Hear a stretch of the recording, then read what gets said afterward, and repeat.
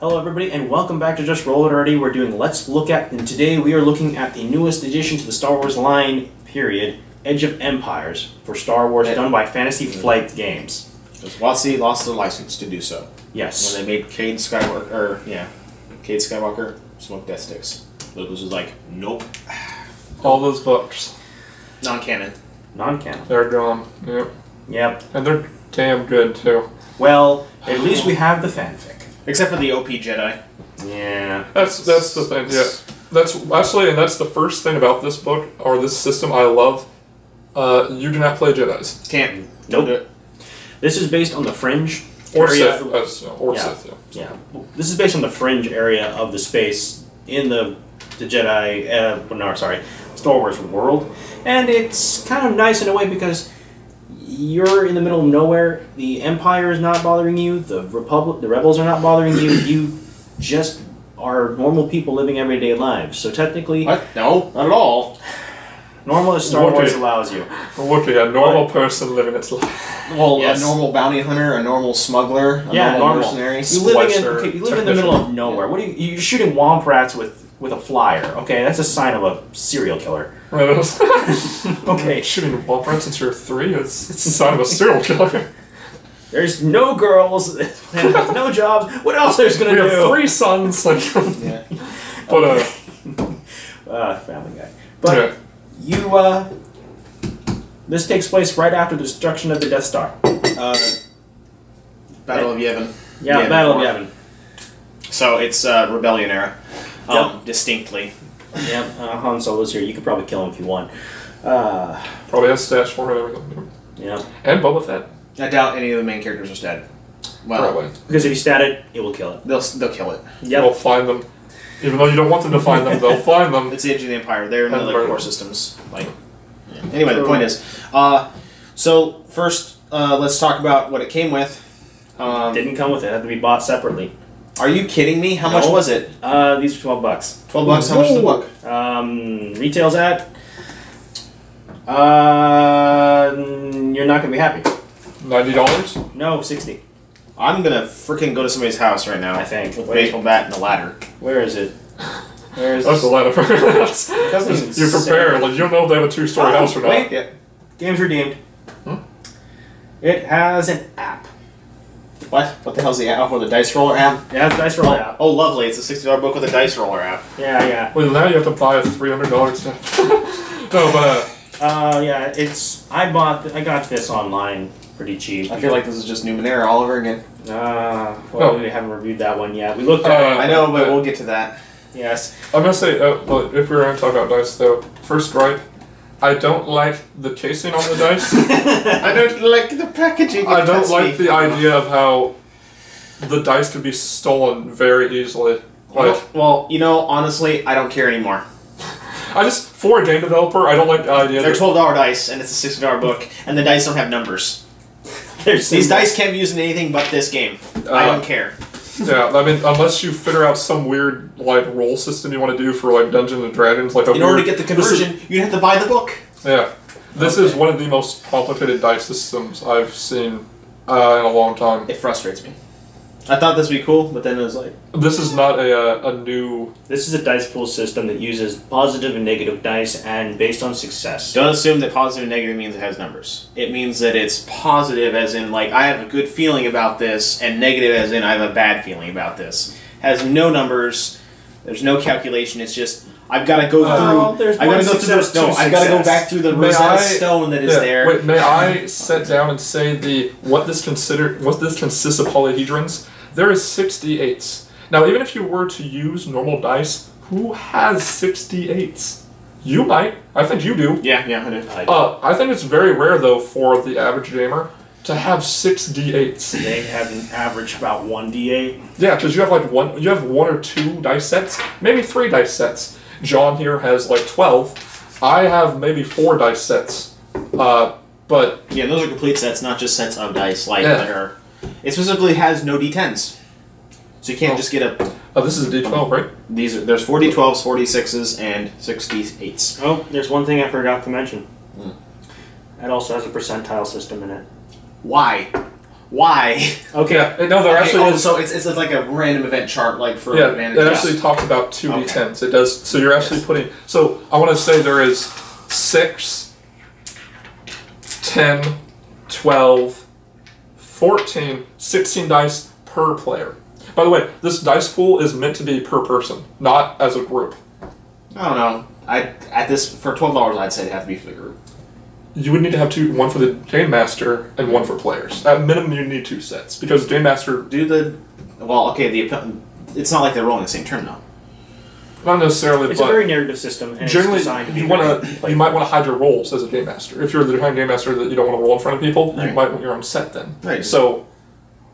Like the greedy sloth, you have your screen, right? You just like reach around, grab it, and just roll. But if you're rolling first, I mean, you have to memorize all of these symbols that you just. You got your Rosetta Stone right there. Go ahead.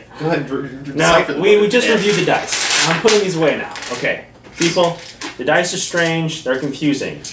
Read the book. Figure it out. Like any other game, you have to read it. John, put them away. You know, honestly... Let's get to the book. All right, everybody. Sun. You've been sitting here waiting for this. Let's get started. I'm so grapping about the damn dice. Art is fantastic. Yes, the art is amazing. Oh, and it came with tokens. It came with like light and dark side tokens, which are cool. Art. Full color all the way through. Paper, high gloss, sort of very thick. This book is 444 pages thick. Anybody know Fred Frezak, for instance, a comic book producer? He did a lot of comic book paintings. Think Kroll the Barbarian, things like that. He did like those paintings and stuff. I kind of get that kind of vibe off the artwork. It's nice painting, like comic book paintings. Like it's very detailed, very good. It's very colorful. It feels like Star Wars, but without the silly cartoony feels as some of the earlier games had. This one is done by Fantasy Flight Games, and yes, they are notorious for selling expensive books and strange dice systems. Some people are turned off by this, and it is very strange. The system itself is odd. It's a little bit so different that it turns people off. Makes me murderous, dude. It's not just turns me off. It makes me murderous. I think John will agree with me. If they use numbers on the dice, it'd be easier. There'd be no issue. There'd be no issue. There'd be no issue because we know numbers. Admittedly, there is a conversion system in the book for normal number dice to be transferred in or translated as. But probably for a lot of your first sessions, you're gonna have to keep going back to the book to reference it. Or print out. It's a Rosetta Stone at this point. You're gonna have to print out a reference. Yeah, it's a reference. It's unless it's included in the character sheet. It's not. I already checked the character sheet. Character sheet, by the way, awesome. I actually like the character sheet. Yeah. It's actually very straightforward and simple. Sounds like it's dice system. We'll have to give it an actual try one of these times to see how well it works. Because just because we look at the dice system right now, people, doesn't mean that we're going to hate the game. It's Star Wars. I don't need to say anything about the system, the setting, because everyone knows Star Wars. It's awesome. Yeah. You have lightsabers, you have bounty hunters, you have spaceship gun battles, and you destroy stuff and kill evil people. You can still wield a lightsaber using Force powers. Oh yeah, you can't be a Jedi, but you can buy. That's its one redeeming quality is there are no Jedi or Force wielders. Now, there's probably people that are like, I love playing a Jedi. Well, think about it though. They're OP. Let's think about this though. Jedis, they are Mary Sues. They are Mary Sues. I mean, I like this game because you're not necessarily a Mary Sue. I mean, you can have an epic backstory and craziness, but everybody's on equal footing. You know, it's like you freaking witch, your sorcery you're wielding, dude. Like, we're all kind of like equal footing, you know. You can walk into a room, you pick up a Jedi lightsaber, and you say, lightsaber, a weapon, a civil weapon for modern civilized time. And then Not today. Then you just stab into a ham and just like eat a ham off the plate. Like, yeah, a more civilized weapon. What kind of ham? Where would you get hams in the Star Wars universe? Unless it's a Dromorian. Dromorian. It's the Dromorian. I eat lots of Dromorians. Very delicious. Green eggs and green ham, I guess. It's very Dr. Seussian. Where'd you get green eggs and dewback eggs? Maybe. Oh, by the way, speaking of dewbacks. Oh yeah, there's Mark Hamill and Will Wheaton are fighting dewbacks that are trying to eat their land speeder in here. That is well, let me just show you real quick. Yes. There we go. That's not Will Wheaton. I don't know what the hell it is. Obviously it's supposed to be Uncle, what's his face, but I can't remember. Don't shoot me for it. But there's Will Wheaton in there. Yeah. Will Wheaton. That is not Will Walker. That is not Luke Skywalker's Will Wheaton right there. That is Will Wheaton. That is Will Wheaton. Which is awesome, because Will Wheaton's awesome. Yes, It's nice to see him on Tatooine. Yeah, season this fighting dudebacks with the sporting rifle, the cattle sport prod blaster, or yeah, sport blaster. Yeah. It's like I'm not shooting these here dudebacks. Sounds like a hillbilly for whatever reason now. For some reason, he went from Star Trek to Star Wars. Yeah. So, anyways, Rebellion era Star Wars. Yeah. it does give a lot of history and information about the setting, but not overloading you. It gives you information saying, like, okay, this is what it would be like if you played for the Empire. This is what happens if you're playing against the Empire. If you're playing with the Rebellion, against the Rebellion. With the Hutts, with the Black Suns, against them, vice versa. Everywhere you go, you can even make minor factions that don't even exist. Which they have all sorts of crazy stuff going on. They have planets that are on the fringe that are well known. There's moons that are well known. There's the whole setting has been fleshed out to such a degree that the setting is our childhood. Yeah, it leaves nothing to the imagination. The setting, okay. The setting is our childhood. It's the good Star Wars movies. Yes, the setting itself is actually, in my opinion, the redeeming quality of it. Because reading the setting alone, I felt, oh well, this helps a lot. Yeah. Because you're playing in the Star Wars setting, they gave you a lot of information on the setting. There's also three fabulous movies that also can give you a good crash course into like a bit of the setting and the feel and atmosphere. Yes, but everywhere else so far I've seen, it's kind of a bit gray. I cannot make a fair call on the system itself because I haven't played this system yet. I've tried to read it, but the numbers versus the symbol system is confusing. Some of the numbers, though, they do use for like attributes. They use low numbers. They have the standard attributes. They just name them differently. Like they have strength, but they call it brawn. Yeah. So like it's the same attribute system. Well, they just use synonyms for. It's to avoid copyright issue. Yeah, I can see. Or it's just to stand out as being like different. Like, oh, it's not strength, we have brawn. We're so different. We're so indie. I don't know. Its fantasy flights are very different. I also love the race setup because droid. They got droid. I love droids. They got Twi'lek. They got Bothans. I really see dog people. Do they have Grimoire? They don't have. I mean, they don't have Grimoire, but I bet there's like a splat book or something. There's about 2 other splat books that came out. I want to play at Pickles. I would like to play at Pickles. Yes. Pickles? Pickles. Yeah, I want to be a pickle. Yes. I got the hooves. Okay. Would you guys play this game right now, opinion? The dice system's a bit terrifying to me. It is terrifying. You see my fear now.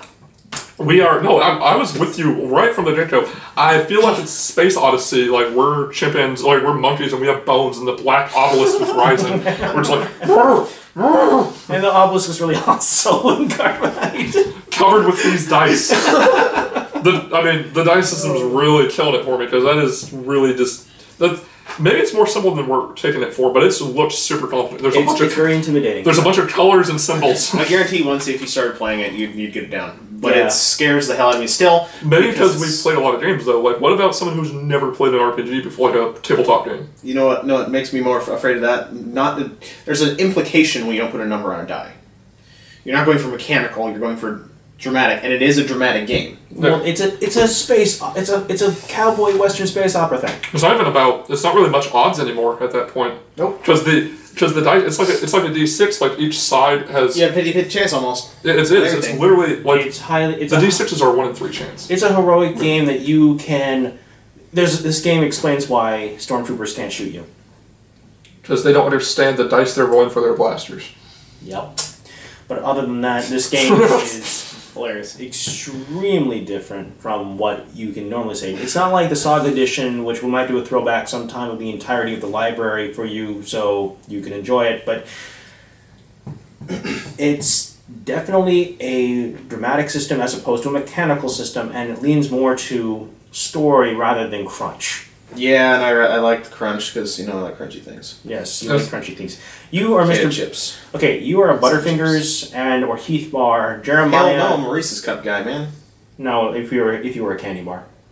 If I was a candy bar, yeah, it'd be a crackle. A crackle. Crackles are amazing. Yes. And Jeremiah is a Milky Way. He's soft and gooey and good all around. Actually, no, I'd still go with the Reese's Peanut Butter Cup. Just turn it into a... No, they have candy bars. But anyways, even though the dice system aside, I have to like the game because it's my childhood. I grew up with the Star Wars movies. I like the 4, 5, and 6. You mean the ones that existed? The ones that existed, yeah. There was never 1, 2, and 3. No. It just is. There's not going to be a 7 either.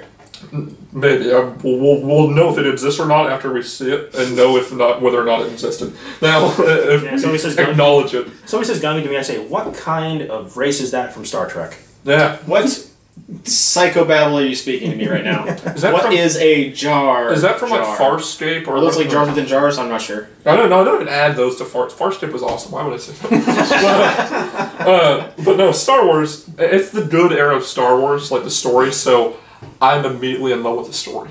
Like, it's that kind of gothy space opera. Like, I usually like the gothy space opera. Gothy? Yeah, like, if you think they're droids and stuff, they're not sleek and they're all... Nothing's sleek, everything's they're kind of steampunkish. Not gothy. It's like Sergio Leone. Spaghetti Western style. Yeah. It's a space Western. It is a space Western, yeah. But when I think they're robots, though, I think more gothic steampunk. Because they're not sleek, they're exposed wires. And like their machinery, it's all... When you think steampunk, what setting is it in? It's a Western. Victorian, yeah. It's a Victorian Western setting. Or Gothic. Okay, well... Gothic's too far back. Setting aside, I agree with John, it's a Western in space, but 1 to 5, 1 being you hate it, 5 being an amazing game. I will go first. As my fair assessment at this time that I can say with this current viewpoint that I have, I'll have to give it a 3. It would be a 4, but the system is a little bit scary, and the setting I know is good because I read the lore in this book and it gives a lot of help for beginning information.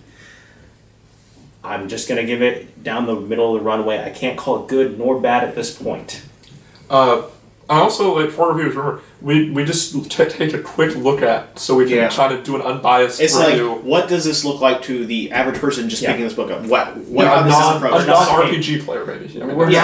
How does this present itself? It's called Let's Look At, for a reason. I would do reviews on my own time. I might do a review of this book just to kind of throw it out there. Just because, like, what we're saying, doesn't necessarally reflect what is reading this book by its cover. Yeah. And so, like, if you're out there like the game, don't get mad that way. But maybe I'm more about in Daryl's area. I'm giving it like a 2.85. So 3. I'm giving this damn game a 1. Because it's convoluted dice system. It does not cater to existing RPers. Overpriced. You buy the dice separate. Matter of fact, you reminded me of the price. I'd actually put it down to a 2.13. You reminded me of the price. 2. Oh, God. I give this game a 1. I'm sorry, but it's... The reason it's a 1 unless you offer this free online, there's no redeeming value. The 1 is just like the story. Like, it's just like, it's the setting that it's I can get this elsewhere. It's been done. That's like the 5th element. That is true. Like, this setting, actually, this storyline... A more expansive setting's already been done, even though it's not canon, according to Lucas. So, thank you guys for listening to our rants and our hatreds. Okay, we'll see you guys for Game Talk later. I'm Daryl. I'm Jeremiah. And he's angry. I'm very angry. I'm very angry at this damn dice.